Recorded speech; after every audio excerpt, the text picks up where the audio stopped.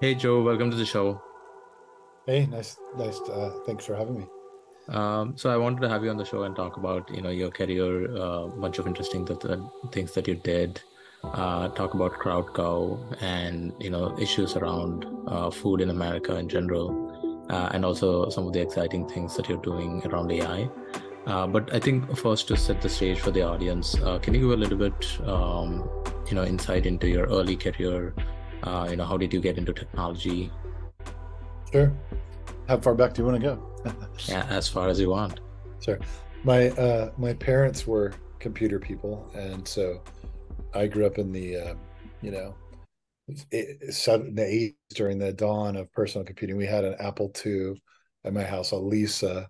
If you know what a Lisa is, I had Yeah. one of those in my house. That should be all you need to know about what my house was like. So really, in an era before personal computers was a thing, we had personal computers at my house to hack on and tinker with and play around with and learn programming and that sort of thing. So, I learned basic programming when I was a little boy and I hacked tons through high school just on little experimental projects and things. And of course, when I went to undergrad, I was a computer science major. So, Where did you go to? University of Washington, Allen School. Got it. And then you started out as a software engineer. Mm-hmm. Yeah, I started out as a software engineer right around the late 90s when the internet was a thing coming around, Netscape browser, etc. And I joined actually a company that was owned by Paul Allen called Starwave, which was, believe it or not, it started out as, I think, as like CD-ROM company. It was like the new media, CD-ROM. And then when the internet was emerging, it pivoted to online services and new media. And it did these deals with ESPN and Disney for their brands. And so it was really the internet services behind those brands. And they had a lot of interactive sporting things and live draft, and which I worked on, and fantasy games and the early incarnation of ESPN.com, types of those types of online services. And I worked there. I dropped in there right out of school, which is where I wanted to be. I wanted to be on the internet, not like desktop software. What was it like, to be a software engineer back then? Because I feel like what it means to be a software engineer changes every 5 to 6 years. And like the tooling Yeah, and the stack and the abstraction levels change. yeah, it's totally true. It was funny when I was going through the department. Of course, it's Linux when you're in school. And then when you entered the industry, it's Windows. It was Windows at the time. And I grew up on Macs. Okay. So I grew up on Macs, mouse and cursor and programming and supercard and these types of things, and then layering and script on top. I was in school doing real programming, but on Linux. And I was very nervous because I thought in my first job, I'm going to have to learn Windows, and I have no idea how to do it, how to program on that stack. So a lot of it was that. In terms of programming languages at the time, it was C++. Java was emerging. I actually installed the alpha version of Java at the UW Computer Science computer lab, if you can believe that. Like Java wasn't on the lab until I installed it. And so that's what I was kind of, I think I was young, and I was realizing, like, because I wasn't raised on Windows and that whole stack or Linux, I needed to go when I saw Java, I was like, that's my savior. I can jump on the new thing and I can be just as good as no one will have more years of experience than me. So I sort of jumped there. And the reason I went to Starwave, to be honest, was they had, I think, at least two of the original Java team members had gone to work at Starwave. So I thought, well, this is great. Internet, Java, and they got the team members there. This is like perfect. It's right here in Seattle, or they were over in Bellevue near Factoria. I thought, I'm in. This is perfect. So I really, that was my number one job pick by far. I didn't want to work for Microsoft. I thought I would just wouldn't survive. But in terms of the internet stack, there wasn't an internet stack, at that time. If you were doing anything with a database backend, it was Oracle. And if you were deploying, you were racking servers. And anything to do with networking, you were writing it from scratch or working with really heinous software to install and debug. And there was no templating languages for the web page stuff. We had people in the company developing templating systems that were a little bit like what you have now in modern development, for web development where you've got like a server and you're piping through a data format and you're rendering some interactivity. Like we had a guy there, I can't remember, his name was Brian. He was building an entire JavaScript based platform for interactive apps, and trying internally to sell it for the different interactive apps to sort of standardize and use it and have these benefits. But every group was like writing their own thing from scratch. Open a socket up, pipe like your own data format through it, and like it was very early. And then at some point, you decided to start your own company, Snapvine. Yeah, that was trying to remember after business school. So I always had a lot of side projects and businesses. I had a import furniture company business that then I had a website for building storefronts for it. And I So was using that's Wayfair and Shopify combined. kind of, it was so much earlier than that, but it was an online furniture store. I had customers in New York and Florida. We'd ship antique furniture, but they would order on our website.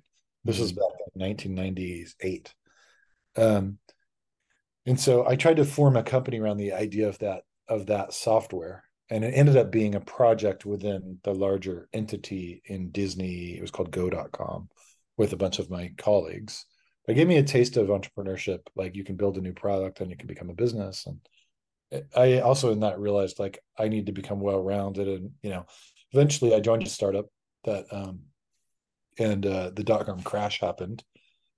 And I thought maybe I should go back to business school. Like the opportunity cost of going back to business school is the best it's ever going to be because the market just crashed. So if I can get into a good school, maybe I'll do that. And I did. And so I went for 2 years to MIT Sloan, met a bunch of great people. But I was dead set on getting back to entrepreneurship. I was just in school to learn how to communicate and to learn business fundamentals and to meet people so that I could start a company. So I went back, within a year of graduating, I had recruited two co-founders and started a company, and that was Snapvine, which we raised venture capital for, and eventually sold the company right before the 2008 crash. What did the company do? It was, you have to imagine back to 2005. There's no iPhone, there's no mobile internet. There's a thing called WAP, which was an idea of can you take the internet protocol stack and create a lightweight version of it that'll work on mobile devices, which are so underpowered relative to desktop computers. And they've got to fit inside the carrier network because the carriers have to provision service, right? So there was a whole stack around this. And we had worked in that area just before I went to business school at the startup. Um, when I got out and I realized, and we'd all realized from that experience, no one was using that stuff. It was too slow and cumbersome. But what people were using their phones for was voicemail and text message. So we thought, I kind of discovered that the voice over IP, which was coming around with Skype and so forth, those protocols were actually very open and you could program on them. And so I created a little demo where, we had a voice over IP stack running on a server and I could talk to it. I could place phone calls, receive phone calls, text messages, etc. And I had this demo where, you could input 5 phone numbers in a web page and click a button and they would all ring and everyone's now talking to each other at the same time. And at the time, right, this is 2005, people were like, what just happened? That's magic. But so it was the nexus of Snapvine was, okay, mobile internet failed with the WAP stuff. People are using voicemail and text messages. Um, Everybody's got a cell phone now. Kids are very social and they're coming on this thing called MySpace. But what do they do when they're at school? They've got their phone, not their computer. So how can we bridge the world of that world and their phone so they can use it between classes and with friends and in a group setting? So we built kind of a voice over IP based group messaging service, and we built a widget that could plug into MySpace, and that was the idea behind the company. We launched it, and I think we had 1 million users within 5 weeks. It totally went viral. And then we had celebrities using it, like 50 Cent used it, and a bunch of Disney stars that are still famous people now were using it when they were kids. And that made it even more viral. And it was just servers on fire, keep up with traffic, no business model. When we tried to monetize with ads, MySpace called us and said, we're going to turn you off, and sue you. Don't do that. So we had to sort of pivot and figure out how to build our own network with our own use, which is very difficult. And things were slowing down for us by then, and the writing was on the wall with regard to those business models at the time. So we were kind of staring down a bigger pivot.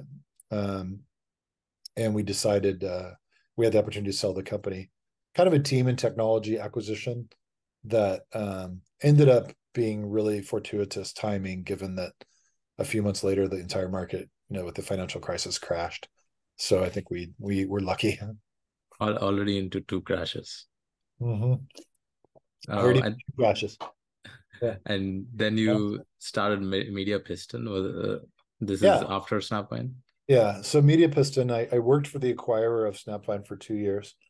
And during that time, my wife and I, she got pregnant. We were having a baby on the way, and I sort of timed it so that my 2-year mark at that acquirer, plus the day the baby was born, plus the day that I started on Media Piston, was all kind of the same day. So it was actually really wonderful. So Media Piston was a bootstrapped company. The idea was people need high quality content, and it's hard to get that. If you go to these online marketplaces, you get resumes and people bidding for your work. So you may have a work spec, and then you put your job out, and then people bid on it. Now you got to review all the bids and resumes. Now you hire a few people. Now you've got to manage them. Yeah. And there's all this pain. And so Media Piston was flipping that. It was like, what if there was a service where you could come with your credit card and your spec, and we, Media Piston, would manage that for you? But of course, that sounds hard, right? The way we'll do it, though, is we implement a process quality control, a software-driven system that will handle all of the editorial review passes in an automated way, and then have a marketplace of labor. So that was the idea. We were prototyping and got it working enough where it had revenue and customers, and the quality was okay. And that's what I decided to go and pursue full time. Bootstrap. You're essentially saving the time that it takes to find an actual freelancer and get your work done. And manage them too, because the problem too you'll get is you hire somebody and you look at the work, this is great, and then you realize they stole it, plagiarized or whatever. So we built plagiarism detection, automated. And this would be like, it got sophisticated to the point where if you were on the supply side of the marketplace as a writer, you would be automatically welcomed and trained, and get your first assignments on a metered basis, so you couldn't cause too much damage if you were bad. Mm-hmm. If you were plagiarizing, you would get what's the word? You would get shadow banned, so that you wouldn't figure out you were banned until there was too much pain for you, so that you would not just create another account and exploit us. There was all that sophistication was in there, as well as the other side, which is if you were really good, then you would earn more money. You would get promotions, bonuses, and there was a whole speedy delivery concept. The client could pay more money, get faster turnaround, and all we would do is just route those to the very best writers in the system. And then we'd be able to skip steps to get the work done quickly, because those people were proven high quality, trustworthy individuals. This is still an unsolved problem, right? I mean, we still have like Upwork and other marketplaces where it's still a tedious job to find someone to do the work and manage it. It's still a problem. What happened to the company? Yeah, I think you actually sold it, right? Sold it to Upwork. They were called Odesk at the time, but and the pitch was, when I met them, I said, hey, I was actually working on another startup idea, and for that startup idea, I needed content, and so I went to Upwork and Elance, and I ran into all these problems, and it was incredible. Like, I had, I think, $5,000 I wanted to spend on content for a project. And it was just incredible to me that, like, how difficult it was to spend $5,000. I mean, I know exactly what I want as a result, work quality wise, and I have $5,000. And yet it's going to be potentially impossible to get my quality and not go crazy, So that, when I discovered that, I realized that's the startup. If I can solve that, and it just so happened that I thought with a process quality control system, with automated scoring, and so really focus on that one problem. The general horizontal marketplaces don't have that focus. They're focused on other friction, but not the work itself. Yeah. So I thought, if I focus on the work itself, I can build something valuable. When I got the company to around 60,000 a month in revenue, I went to them And I went to the Bay Area and I met a bunch of people just to sort of get customers because I said, this is working now. And I went to them saying, I'd like this to be on your radar. I started this company because the horizontal marketplace didn't work for me. This is one of your categories. And I started it because it didn't work for me as a customer. And now I'm serving it as a business. And here's my revenue. Here's some of my customers. Now I'm going to grow it, but maybe we can partner. Maybe there's a way in the future where we can, power part of that vertical for you. It's a better customer experience, you know. Yeah. And their competitor was called so there was Elance and Odesk. I met with both of them, and both of them within the first 2 meetings wanted to just buy the company. they were like, well, you've bootstrapped this, you have no investors, it's going well, why don't we buy you? Like, it's win-win. So I kind of had that choice of like, do I put a couple of years into this or do I sell it now? It's a split the difference thing, bird in Mm. hand. Around the time, there's details there where like I bootstrapped, so I put my own money in, and I was, I think I was $200,000 of my own money in. I wanted to climb the mountain myself with no oxygen, so completely bootstrap. Uh, but one of my mentors told me, you have raised money. You raised money from your kid's college fund. So, oh, when you put it like that, I guess you're right. Either way, it's the same. It's just money and risk and Yeah. upside. Um, I think but in you wrote somewhere it's like, it was the wrong move, right? I was while doing research for this conversation. I think somewhere you wrote that this might not have been the right move for you. Well, it's impossible. I mean, at the time, Google was making pretty aggressive moves with their algorithm to sort of punish SEO people and content farms. There were a couple of very big content farm businesses that were just publishers, doing content farm stuff. And when they made those changes, those businesses got killed. And so I was selling to smaller businesses that were using us for legitimate purposes, but ultimately SEO was a huge component of it. So I thought, you know, this could go sideways or I need to fundamentally pivot. This is not going to be an easy road necessarily. If somebody wants to buy it right now, and then I get the bigger entity marketplace that I can plug into and grow, and I can have upside through that as well. Maybe that's not a bad idea. So I ended up choosing to do that. It could have been, if you grow something from 60,000 revenue to 600,000 a month revenue, and you look at the SaaS multiples on that, of course, that could have been amazing, life-changing, much better if I'd been patient. Mm. So then you exited that company. Do you happen to work there for a while, or like what was the exit I terms? did. It was the idea was to integrate it into the vertical and so forth. They had other ideas after the acquisition around their own core business slowing down at the Hmm. time. So they kind of had this was not known to me, but pretty much immediately after the acquisition at the board exec team level, it was like alarm, we have all hands on deck, fix our core growth problem. That means no new projects, no distractions. We need to fix the core. And it was like this media piston thing we should not spend time on at all. So it kind of left us as like, hey Joe, you can move to California and help us on that, or you can keep running media piston, but Hmm. it'll be totally a separate entity. And so I was like, for me to be part of that is not what I sold the company for. I enjoy working on this. I'm not going to get to integrate it and see the upside of that, but I don't want to move to California and take a job. So I hung out for a while running Media Piston as an independent, wholly owned entity. Um, Um, it was and silly. and then you moved to Madrona Venture Labs. Yeah, I started at Madrona as an EIR, and hanging out. Greg Gottesman had the idea for Madrona Venture Labs. I think growing out of his experience with Startup Weekend and Rover, where it's fun to start companies and maybe orchestrate the founding team and funding, and he's good at that and the people part of it and so forth. So he's like, why don't we kind of do the Rover thing, but as a thing, as an entity? Madrona Venture Labs, Madrona will get some money in.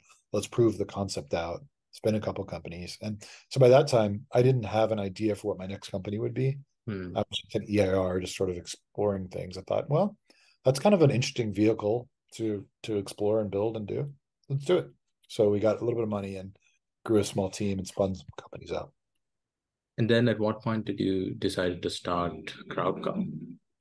Well, I realized without going into like the business model, there's a hypothesis around any business, and a venture incubator business, there's a hypothesis around we can create a company, we can justify our equity stake, and we can, present a better opportunity cost for a founder that we're pulling out of a bigger company or whatever, and we get it. There's a reason to believe that that model can be good for everyone. Mm-hmm. Without going into that, that was part of the equation. But my main decision, sort of for moving on, was I learned that about myself is I'd rather be all in on something, and incubating a company, working on it for the first 3 to 6 months, and then handing it over to some other team to go run with, and just being like an advisor or just helping from a distance is not ultimately where I can get satisfaction. Mm-hmm. I get satisfaction when it's like you fully are on the hook. And It's also like I don't know yeah, how the like the compensation incentive structure works, but um, like, do you get incentivized if the company becomes big? as a person working in the labs, Yeah. absolutely. And is that a significant one or compared to Yeah. like being a co-founder? No, not as much as being co-founder, but it could be, let's say you over 10, pick 2 years, you spin out 10 companies. Mm-hmm. You have much smaller stake in each of those 10 companies. Mm-hmm. But rather than have all your eggs in one basket, you've You got also the, have a portfolio of companies now. yeah. And so that may be worth it, right? Yeah. Otherwise, as a founder, you go start something, you could easily sink years into it and come up with a zero. That's Yeah. actually a common case, right? At every stage, from idea to seed to A to B, at every stage there's like what, a 90% fail rate. Elimination. Yeah. So, and each time you double down, you're all or nothing style, double Yeah. it, down and putting more years in, a couple more years at each juncture. So as a founder, yeah, there's tremendous upside, but it's an all or nothing bet. You got to have a lot of luck in there and along the way to make it economically work out. And I think the big problem with startups, at least until this downturn, which I'm so happy there's a downturn in a way, Yeah. but prior to the downturn, the FANG company industry salaries got to the point where, in a risk adjusted way, you have to look at it like, I don't know, there may be better upside in that than starting a company. I definitely looked at that, and that's one of the reasons I didn't do an MBA because the opportunity cost for me was too high Yeah, for doing an MBA. Like it was the opposite in your case, but yeah, for me it was like there's too much opportunity cost I'm losing yeah. on 2 years. Whatever, if you can believe it, person like me with, I mean, I had a technical background with success as a technology person, I would say, back to an MBA. Now I've got a dual combo, MBA plus tech. I'm coming back, I looked at some of the FANG types of companies of that era, job offers, if you could believe it or not, right out of MIT Sloan, which is a top MBA, and have a good resume, tech and business together with relevant. The job offers were less money than I was making before I went to the MBA. So I don't think that's the case now, I hope. But it was like, for me, it was like, of course I'm going to start a company. Like, I'll be able to get more funding for my idea and more upside in every sense of it more quickly than if I was working for one of these big companies. It's a no-brainer. And I don't think that's the case now necessarily. Yeah. Um, yeah. And so how did you pick the idea, yeah, of Crowd Cow, and why did you pick that specific idea? Yeah, a few reasons. I wanted to have a co-founder again. I didn't have one for Media Piston. It's worth having a good co-founder. My co-founder Ethan and I had been friends for years, and we worked at the startup that I mentioned way back, the mobile thing. So we had a good rapport and friendship and trust. We had been talking. I had been talking about, I want to start something, but I want a co-founder. He said, yes, I'm ready again too, because he had a company before. Urban Spoon. And we just went through and started going. We committed to do something together. Now let's explore what.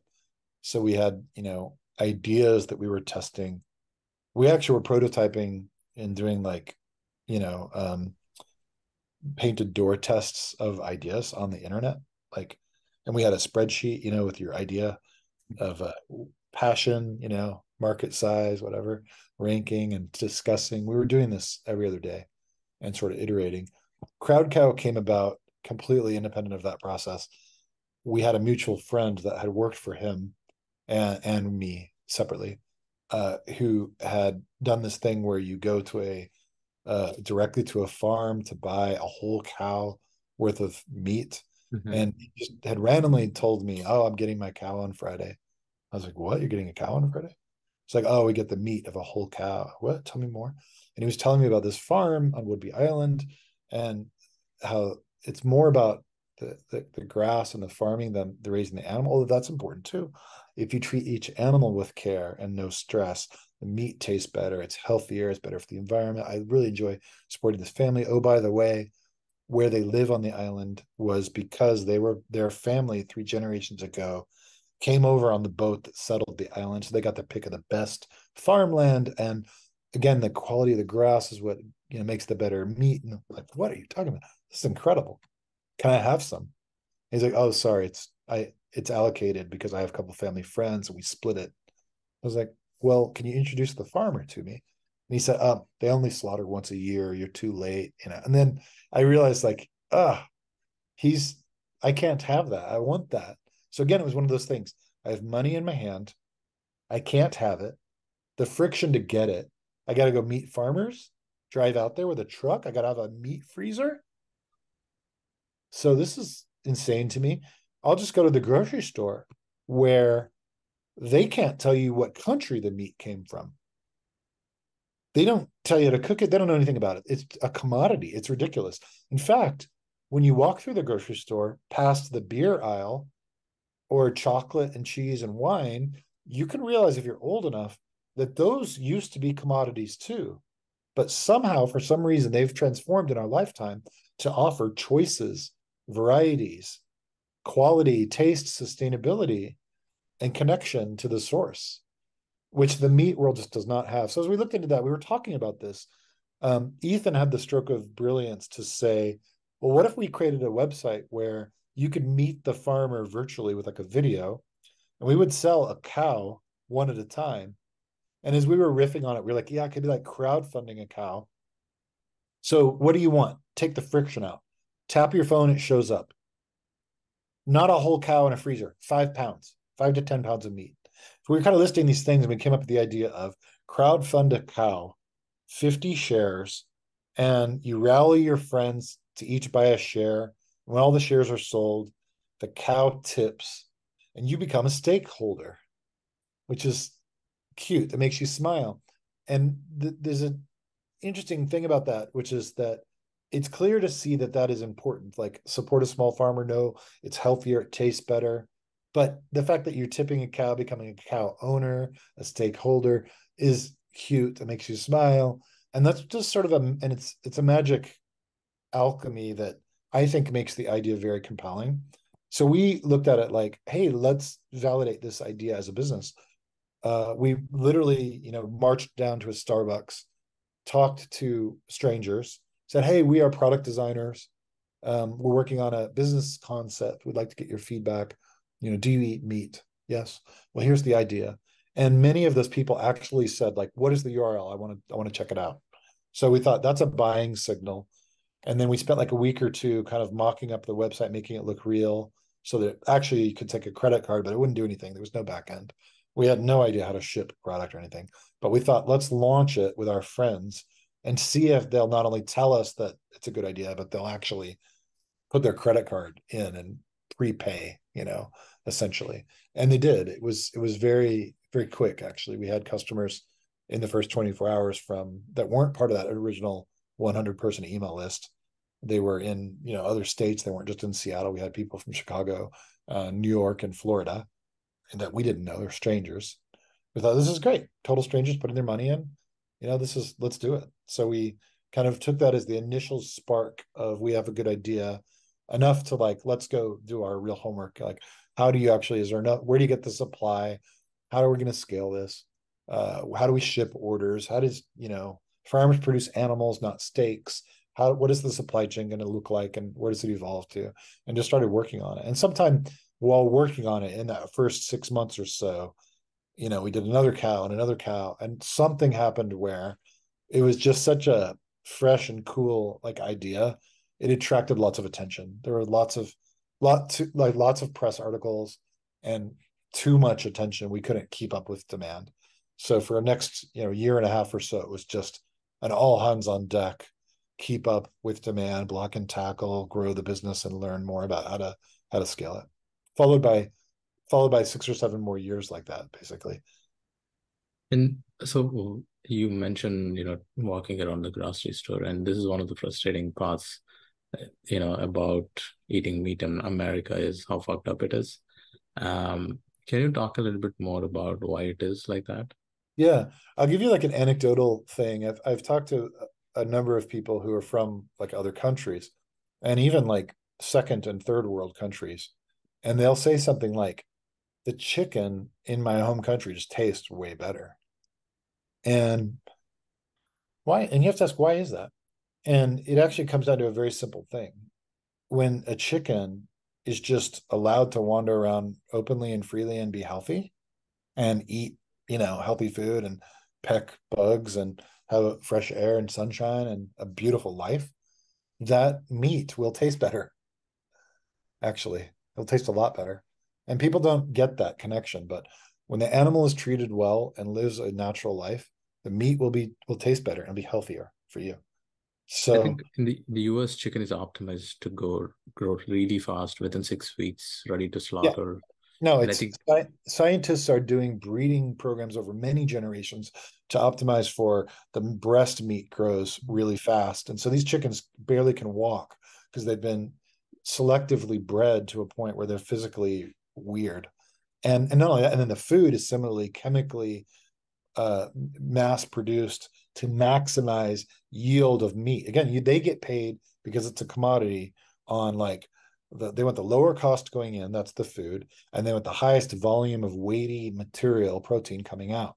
That's value. yeah, It's price per pound. They're not optimizing for health of the animal. They're not optimizing for flavor. They're not optimizing for your nutrition. They're optimizing for all that other stuff I just mentioned because it's sold as a commodity. yeah. Now, if it wasn't sold as a commodity, if it was sold for flavor and origin, then you could start to create a capitalist feedback loop that would incentivize those other things. And ultimately, that would be better for many consumers, most consumers. Consumers who care about the environment, who care about animal welfare, who care about what they're putting in their bodies and their children's bodies, and who care about flavor will be delighted to know that a pasture-raised chicken tastes better, and you'll be spoiled. I Yeah. in my life cannot eat chicken ever at basically any restaurant. I feel like I'm throwing my money away. And that chicken may cost half the amount of money of a crowd cow chicken, but what's the point when I'm throwing away my money? Like if you paid $10 for something that's worthless, you've wasted $10. If you pay $20 for something that's supporting a farmer that's committed to the environment and the product tastes better and is healthy for you, that's $20 well spent. So how did you make sure that, because what the average customer thinks is he's going to Whole Foods or Kroger's, and he's thinking that there are a bunch of these green labels, organic, and he's thinking that he's buying an actual good tasting, well grown chicken, but in 99% cases it's not, right? Yeah. How did you like source this for crowd cow? We sourced directly. It was literally knocking on doors. And then early on, we asked our first, butcher and slaughter guys who worked in Pacific Northwest locally for years. They knew all the farmers. They see carcasses every day. They're cutting the meat. They're tasting it. They're doing all that. We asked them, hey, tell us where the best ones are. Who's raising them? And we learned very basic things like, well, this farm grows so much grass that they actually sell it to the neighboring farms. They have a surplus of grass. And we heard things like, hey, this other farm has to buy grass. and when they're kind of running low on money, they can't afford it. And so that means the cows are a little bit skinnier. And a skinnier cow is stressed out and is not as fatty, doesn't taste as good. So the grocery store can only tell you it's grass fed. And even that label has no standardized meaning. So it could be grass pellets in an industrial feedlot, which is the majority of it, or it could be grass fed, but also grain fed. Like it's not, and it'll have that picture on the label of a farmer that's just stock art or whatever, photo shoot. What we were selecting for was meeting the people, getting to know them, understand their reputation. Then we do taste testing, et cetera, to buy us for the farms that were the ones that were growing a surplus of grass and selling it to the neighbor farms and were consistently producing meat quality that was amazing. We started like that and grew from there. Got it. So you did that for almost 7, 9 years, and now in your typical fashion, you're all in on AI. So let's talk about AI, right? What do you think is broadly happening? Because, I've done machine learning like 5 years back, right? There was no excitement about machine learning. But now, with ChatGPT and the explosion of the tools around it, the broad public APIs that are available, the number of companies that are being sprung up around the, hype that sort of started by OpenAI. How do you broadly see what is happening right now in AI? Sure. So, I've kept going to the UW PhD computer science symposiums and understanding where the research trends have gone. And so I was seeing around about 10 years ago, all the PhDs were sprinkling machine learning into every domain, whether it was databases or, user experience design. AI was a research thing. And then you saw the benchmarks being hit and exceeded in the sort of standardized benchmark categories around whether it's computer vision or natural language processing, et cetera. They were just up and to the right. You could just see that. And so you kind of knew as like a computer scientist, entrepreneur, but not a researcher, you could see that like, oh, there's something happening here. For me, it was when Google entered the academic contests and blew away everybody with the win. And it was like a massive jump. And you started to, if you talk to researchers, they were like, yeah, there's this new approach. And it sort of invalidates 10 years of research. And it's really simple. That's where you had Google Translate saying we released, we replaced like millions of lines of code with like, I think it was 50,000 lines of code. So it's like a simple model, a very powerful approach, and it just performs better. Mm. And you're like, okay, you see that as an entrepreneur, computer scientist, and you have to pay attention. Okay, what is happening? Fast forward now 4 or 5 years, is the large language models and generative have clearly proven through their emergent abilities that we've crossed a threshold. Like no longer are these things just interesting or simpler replacements for standard tasks like categorization or that these things are actually performing human level reasoning at a human level. It brings me back to I was creating a marketplace with software plus humans. The humans were providing reasoning and judgment, and now all that's coming again with AI. So it's like fundamentally, it's a fundamental new tool has been added to the toolbox. Like we added databases or we added networks, right? Or we added the mobile platform. We've just added human reasoning as a programmable element. That's pretty profound. And that's why I'm excited about it. What it means is all of the things that you would ever in the last 20 years thought of as approaches to solve a particular problem can now be rethought. And maybe you can solve problems that couldn't have been solved before, or you could solve existing problems in a way that's transformatively better. It's a new tool and it's super early. So for me, it's the most compelling technology thing that's happened in my lifetime, even more than the internet, because you can use this to create things more directly than any other transformative shift. You're almost adding foundational intelligence layer.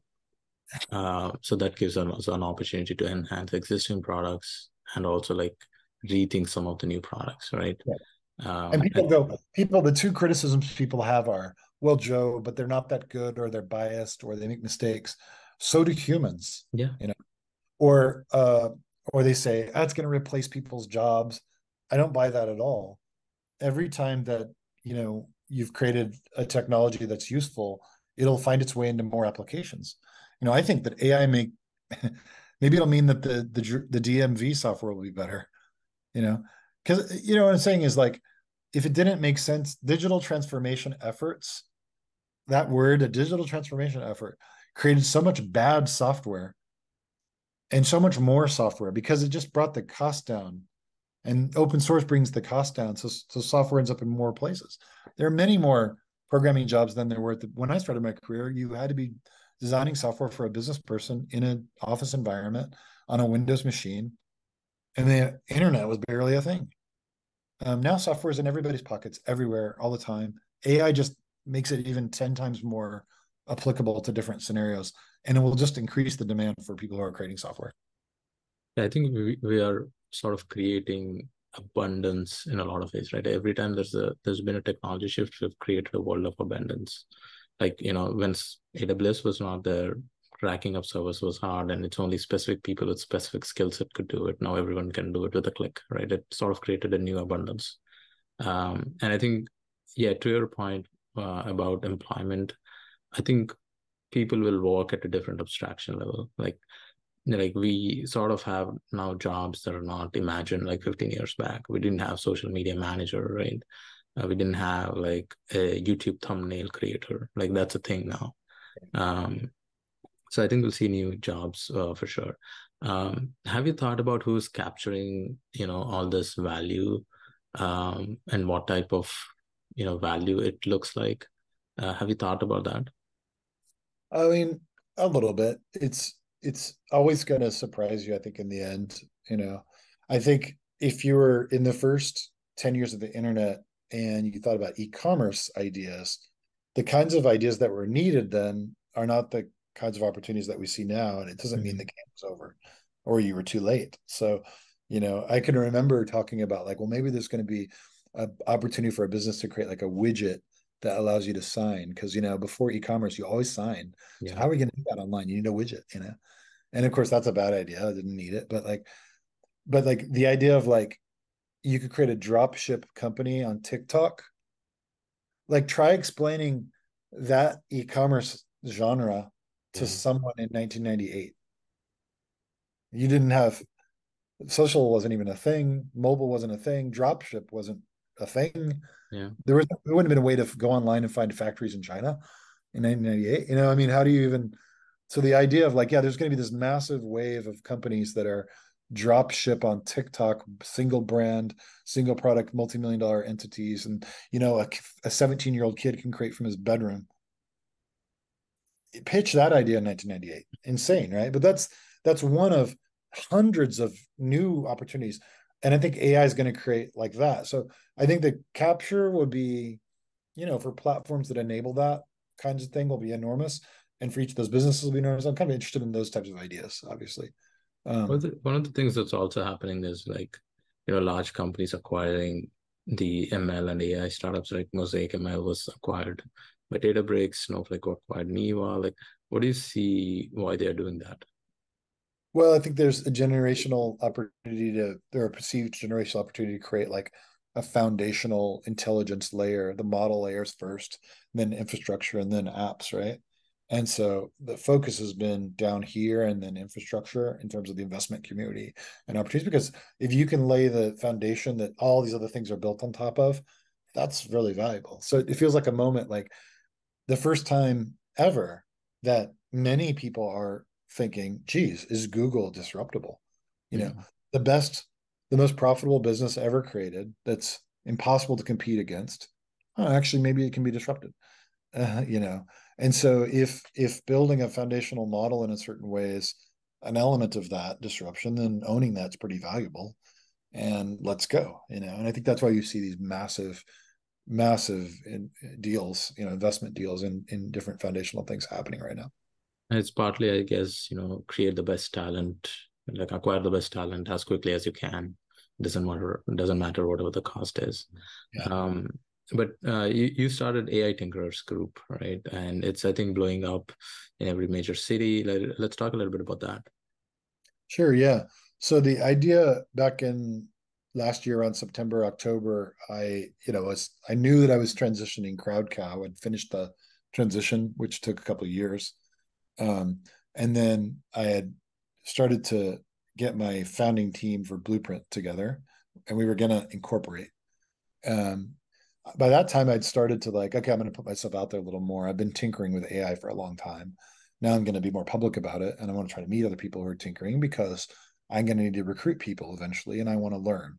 So let's do a meetup. And so I started doing the meetups. By that time, I'd met this guy Alex Gravely, who's Copilot dev, and we were chatting on Discord a lot. And so he started doing meetups in Austin. He came up with the name AI Tinkerers, which is a better name than I had for my meetups. And we created a Discord together with the cities, just hoping maybe someone else will replicate this in other cities. Eventually, the website, eventually a CRM and registration system and emails and this whole infrastructure out of our own need. The reason I did it again was to meet people, to learn, and for future recruiting value. Given how AI has been so hot, and given this a new tool, there's a lot of people tinkering, and given that AI Tinkerers is for builders, for active builders. So we are very deliberate about screening. You sign up, you have to provide your GitHub or LinkedIn. We scrape that, we look at it. You do not get into the meetup unless you are actively tinkering and you can show that. If your day job is as a VC or enterprise sales or a recruiter, you are not getting in. So anyhow, the idea behind Tinkerers is creating a quality level that is all tinkerers. It's not AI enthusiasts, it's AI tinkerers. And so that's been the model from the beginning. And that's what's created this sort of like high quality of attendee. And people go and say, this is wonderful. Everybody's building something. And people can be very vulnerable. People can find collaborators. People can, share early access codes to things. And so it's just taken off based on that quality, I think. And so now, yeah, we have AI Tinkers has launched in London, or it's launching in LA. It'll launch in New York City in 2 weeks. It's launching in places in Canada and in Europe soon. We've got two different groups I'm speaking to around launching it in Europe. So it's definitely had more of a success than I kind of aimed for, but certainly happy to support it.